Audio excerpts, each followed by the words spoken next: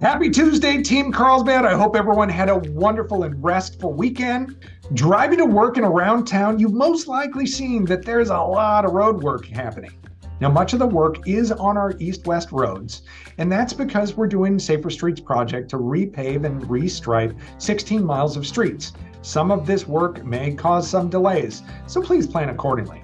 Slow down and watch for our workers. Kudos to our transportation and construction management teams for managing these construction projects for the benefit of our community. Now, it's Water Professionals Appreciation Week across California, so I wanted to thank the more than 60 utilities workers on our staff for all that you do to deliver safe and reliable water and collect and dispose of that wastewater. You're available 24/7, holidays and weekends, to respond quickly to sewer issues and water emergencies. You also continually improve your skill sets, innovate to solve problems that reduce customer rates, keep up with the latest technology, and maintain high-level state certifications.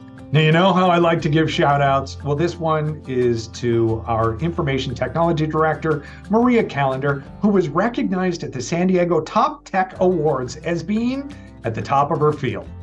Now, a fun fact about Maria: not only has she diversified and transformed our IT department into the state of art that it is today, but she's also a City of Carlsbad success story, working her way up over the years to positions of increasing responsibility, all the way up to our director.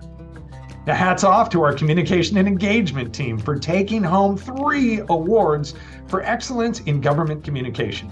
Carlsbad was the only California agency to win 2 first-place awards. Of course, our communication team depends on great partnerships with departments, so kudos also go to the Parks and Recreation team for the award-winning Poinsettia Dog Park grand opening event, and to our Safer Streets team for supporting the award-winning communication campaign for all of our traffic safety emergency. And thank you for watching these weekly updates, which were also recognized for an award this year in the category of employee communication.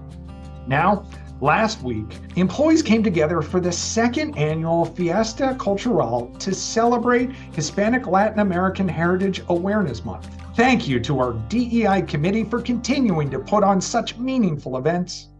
Now, you guys all know, one of my favorite annual traditions is the Team Carlsbad Night at the Padres. Well, guess what? Now we're taking it to the ice. So thanks to everyone who responded to our survey earlier this year about events you'd be interested in going to. On Saturday, February 17th, it'll be Team Carlsbad Night at the Gulls. It's also going to be Star Wars Night, one of my favorites, so how much better can it get?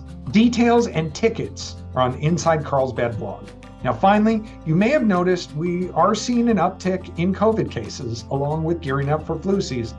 If you are sick or experiencing flu-like symptoms, please think of your coworkers, think of your family, stay home, get better so that you can come back healthy, refreshed, and ready to take on whatever is thrown your way. Hope you all have a great week. Stay safe, be kind to one another, and I'll see you again real soon. Take care, all.